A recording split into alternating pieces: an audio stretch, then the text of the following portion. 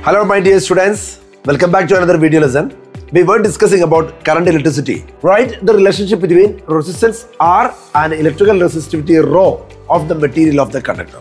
You know the relation, the resistance R is directly proportional to length of the cylindrical wire and it is inversely proportional to area of cross-section of the wire.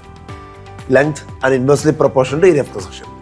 From this relationship, if this proportionality you convert to an equation, then we get R is equal to a constant ρ into L by A, where this ρ is known as resistivity of the material. Here, this is given, resistance R is given, length is given, area of cross-section given. We have resistance is 60 ohm, length is 3 meter. So 60 ohm, length is 3 meters.